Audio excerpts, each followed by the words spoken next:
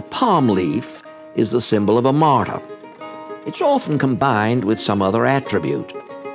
Sebastian, a legendary Roman officer converted to Christianity, was bound to a tree and shot with arrows, so the arrow became his symbol. He's supposed to have been tended by a woman named Irene and to have recovered from his wounds. Here we see Irene extracting the arrows.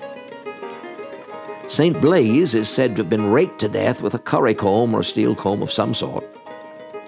He's shown here with St. Peter on an altar panel. St. Lawrence, according to legend, was a young deacon of the church in Rome who was roasted on an iron grill.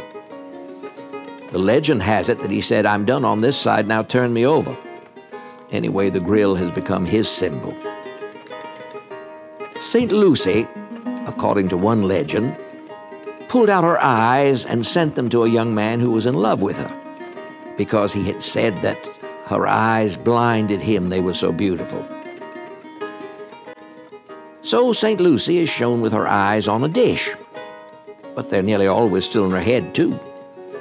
One of the most amusing symbols is that of a woman named Apollonia, who is presumed to have been martyred by having her teeth pulled. I'm sure before dental anesthetics that would have been a killing experience.